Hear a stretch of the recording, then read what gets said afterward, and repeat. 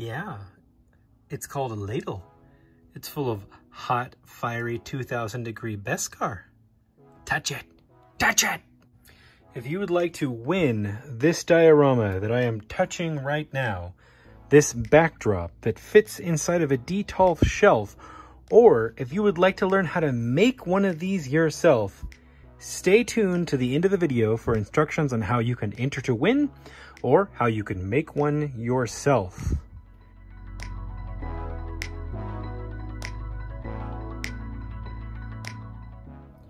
Well, you look at this beautiful box.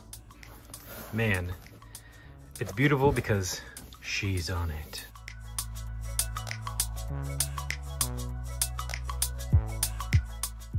I have been wanting this figure since I saw the show in the form of a hot toy. Welding, you know, she's essentially a Mandalorian welder.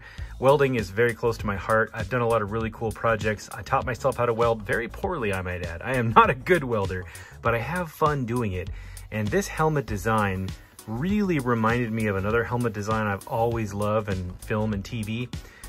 So I was really looking forward to getting this figure. I always hoped they would make it, and I'm so glad they did it as an exclusive. It's a limited run. It just makes it feel that much more special that I have it. Along the lines of sort of being the Mandalorian welder, I noticed immediately when we saw her in her first scene, her sort of kilt here really looks a lot like welding leathers, as well as her gloves remind me a lot of welding gloves, or even barbecue gloves, if you will. And you know, if you're not familiar with welding and how safe you need to be, the welding process means that you need to protect yourself from the light created by welding because it's so bright it can actually sunburn you. I've done that to my forearms before welding without wearing the proper leathers. So not only is this an awesome design, but the person who designed it and who did this costume, or team that did it at Lucasfilm, were thinking literally about the process of what this character would need to be doing physically in the real world if they were actually welding and making armor out of Beskar. So to me, this is super special. It really, really shows the thought that goes into armor. You know, it's not just, oh, let's just make it out there, who cares, whatever, make it up, make it look cool, let's sell toys. It's let's think this out so it makes sense in the universe that we're putting it in. And here we go. I'm excited.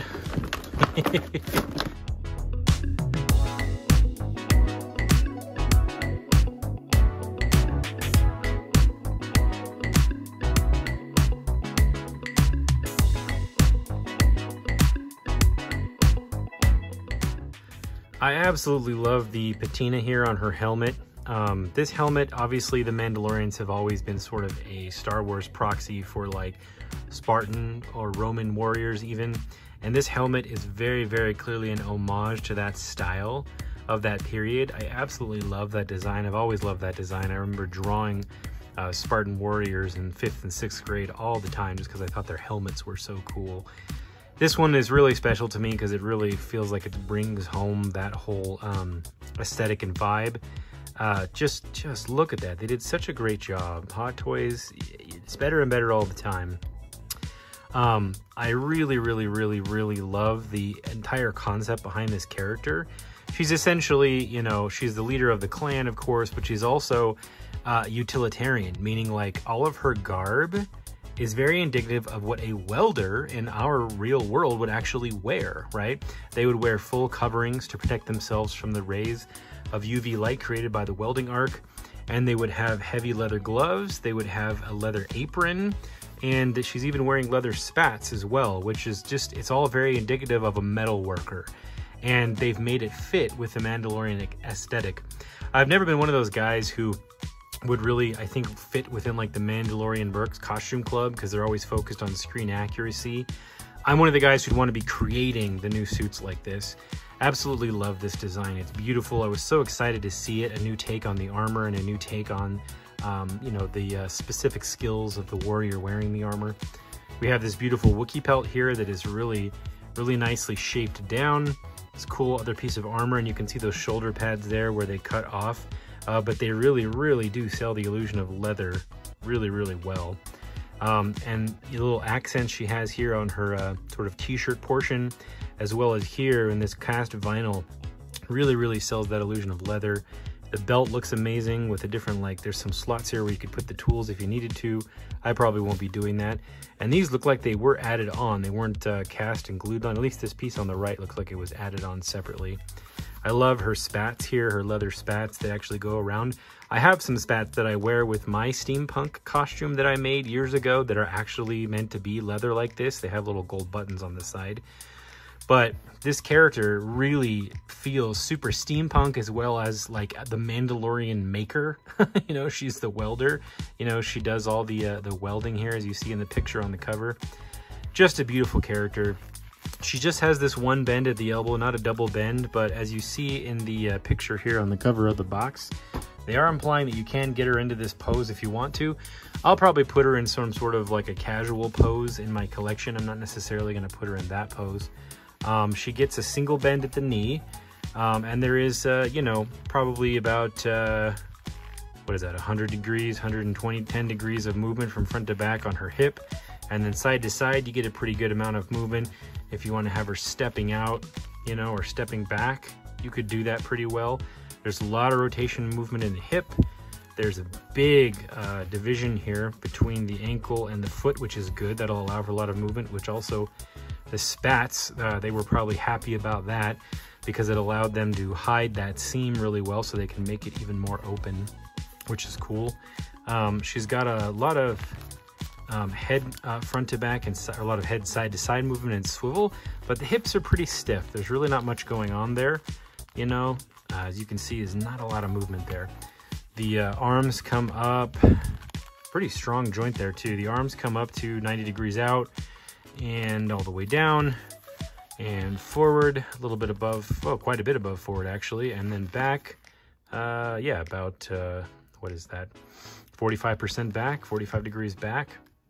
And something I wanted to note is her hands feel much more rubbery than the other hands for most of my other Hot Toys. I don't know if they changed materials or I'm just noticing this for the first time, but I actually like it. I actually feel like it's good. And I don't know if it was maybe because of the way they had to match the paint. Maybe their paints needed that different material, but it just feels softer than normal, which is fine. Sometimes softer means more elastic, which means it's less likely to crack or break over time. You see that? It's very bendy, but I'm cool with that. She comes with only one additional right hand and 3 left hands. I've seen another reviewer mention that they were concerned that they would have liked to have more left hands, or more right hands, excuse me. But I think this is implying to us that the character might be left-handed. So I really don't have a problem with that. I mean, I don't need 50 billion hands to pose her. So I'm fine with, honestly, even two hands. One that grips and one is open is fine with me. Or 2 grippy hands and 2 open hands. So I'm happy with this. I'm satisfied with the amount of hands that we get. And of course, the paint job on them looks very much like a nice welding leather gauntlet paint job. She comes with her little beautiful welding torch here to get her little welding process started. She's got these cool little tongs here for taking her hot dogs off the barbecue. And there actually is a real rivet here that has riveted these two together, and it does operate. So, you know, if you wanted to use these to get your sushi on, you know, or pick up her hand, you know, very poorly, you could do that. Functional accessories for the Womando on the go. This hammer design is really, really cool. I love it. The big long back on here doesn't seem very practical when it comes to actual armoring, but of course this is just a fun design meant to look outer spacey here. There is a pretty pronounced seam on this. The camera doesn't show it off. Well, there you go. You can see a pretty pronounced seam on that. In the picture here on the back, it looks like this was the prototype and this seam was cleaned up, or they cleaned it up in Photoshop. Really pronounced seam on that. I'm a little disappointed in that because obviously you don't put a hammer together by putting 2 halves together, so it kind of takes away a little bit of the illusion from the hammer for me. But from the side it looks great, from the front it looks great. It's just kind of from the top and from the back it starts to lose the illusion of being a metal hammer, even though I do love this piece. The funniest piece that she comes with a ladle. A little ladle for the Womando. She's got a little ladle full of melted Beskar, and that is glued in there. I do agree with some of the other reviewers. I would have liked to be able to remove this, just for the fun of it, you know, so she could have an empty ladle, and then when she's, you know, doing her smelting, she could have a full ladle. You know, typically you wouldn't ladle things that you smelted. You would put them into a crucible, but I guess that's what we're assuming this is some type of Mandalorian Beskar crucible. But anyways, here is the Mandalorian ladle. First ever, folks, first in the universe, a Mandalorian shiny little ladle. Ladle. Of course, she comes with a single ingot of Beskar, which actually I do think is quite beautiful. It isn't 100% screen accurate. It doesn't have little chunks on the back taken out. The logo is a little bit wrong. Just for comparison's sake, I wanted to bring in my full real Damascus ingot of Beskar that I got from a company in Australia. I think it took them like 4 or 5 months to get this to me because they actually hand make these and then clean them up and then press them. This is actually hammered and forge welded Damascus metal, just like the metal that you saw in the show. So this is my actual piece of Beskar. It is very, very heavy. It's solid Damascus steel. But as you can see, the logo doesn't match and it doesn't have those little slots on the back, but that's okay. And she comes with this cool metal plate that is like the Durasteel plate for our Mando after he gets beat. Looks like the one that after he gets beat up by the Mudhorn. Actually, that one's, I guess, bent, huh? But this is pretty cool. The finish on it is nice and shiny. If this is indicative of the finish we're going to be getting on Season 2 Mando, that is promising. This is a little less shiny than I guess I'd want it to be. Like, although I think the camera is pulling it back a little bit. It looks more shiny in real life. It is just a recast of the plate from Durasteel Mando, just without the paint finish. You can see all of the weathering damage is identical, but that's cool. You know, that makes sense. It's cheap and it's effective. It gets the illusion across.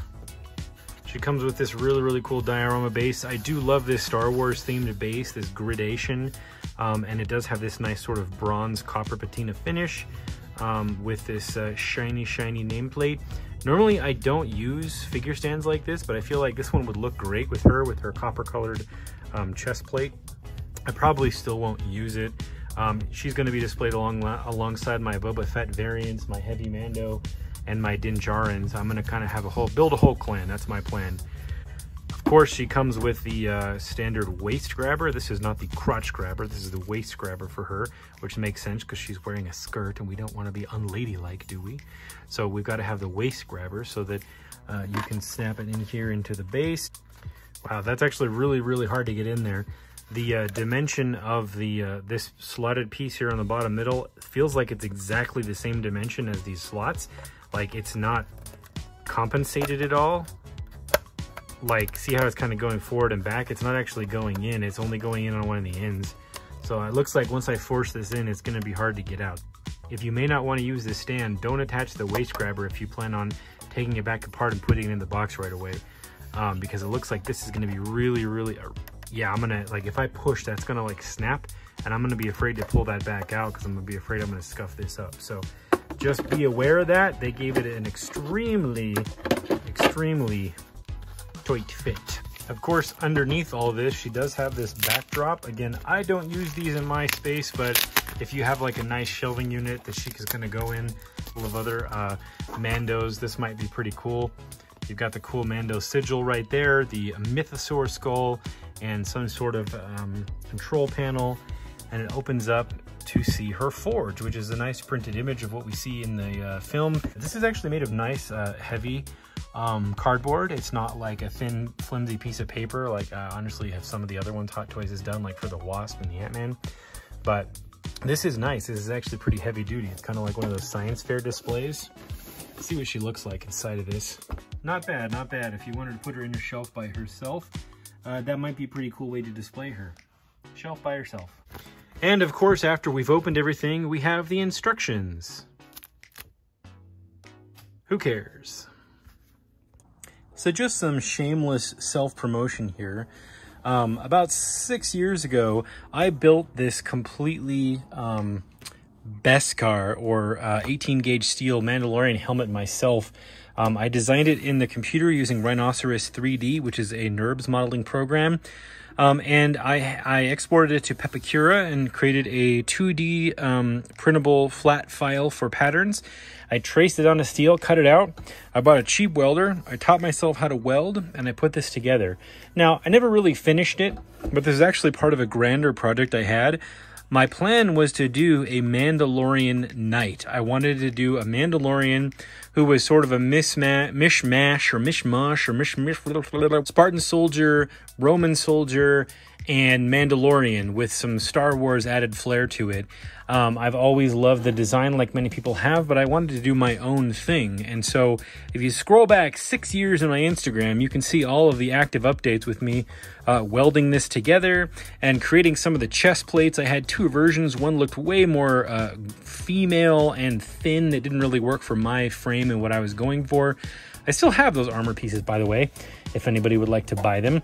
But I never finished the project. It's in a trunk up on my shelf, and I'm tempted to revisit it. I had the gauntlets cut out and shaped, the chest armor cut out and shaped, the shield that I was going to wear on my back with two lightsabers. I was going to be like a Mandalorian Jedi Knight, and I had the helmet made. So that's all sitting around in various places in my shop.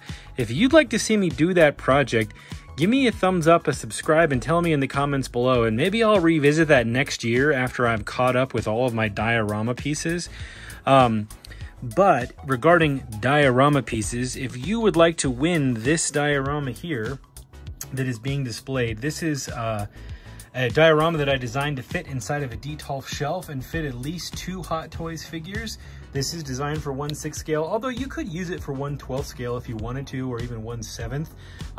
It doesn't really have any features that make it 1/6.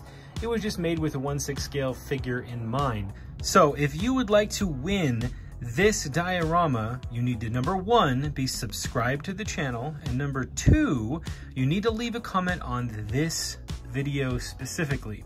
All right, you can say whatever you want. Give me your thoughts about the figure. Give me your thoughts about my helmet. Give me your thoughts about Grogu eating red hot Beskar. You know, tell me what you think about any of that. And that will enter you to win, because I'm going to do one of those YouTube random comment picker giveaways, and I will pick a comment that was given on this video that you're watching right now. You have to still be subscribed to the channel, but as long as you're subscribed and you left a comment on this video, you will be entered into that random picker giveaway. You could win this diorama. If you would like to learn how to make this diorama, I have a full instructional video on how you can make this. In fact, it's actually showing you how I made this diorama. So if you're ambitious, you're a maker, you want to spend a day or two working on this diorama and making one yourself, or learning how these techniques work so you can make your own display, please go watch my video. But if you're lazy like I am and you just want to win something, subscribe to the channel, hit the thumbs up if you wouldn't mind, and you have to leave a comment on this video. When this channel reaches 2,000 subscribers, and we're less than 400 away, I will do this giveaway. I will post the video, and I will get a hold of you, and I will send you this diorama when we hit 2,000 subscribers. If you'd like to help support a growing Mandalorian clan, we appreciate anything you do for us over on our Patreon. We're trying to build the first Mandalorian clan community where all we do is make for a living. Any support you can give us is appreciated, even if just a thumbs up. Go check out our Patreon. We have wonderful people over there like Kimberly Moore, Glenn Page, Chris Herndon, Jason Yang, Eli Vader, Avitus01, and NJ Tree. Thank you so much, guys, for your support. I really appreciate it. You guys are absolutely helping me and all of us over here at our Mandalorian clan achieve our dream of being nothing but makers, making wonderful things for all of you to enjoy. Thank you for watching. Thank you for support. We hope you have a great day.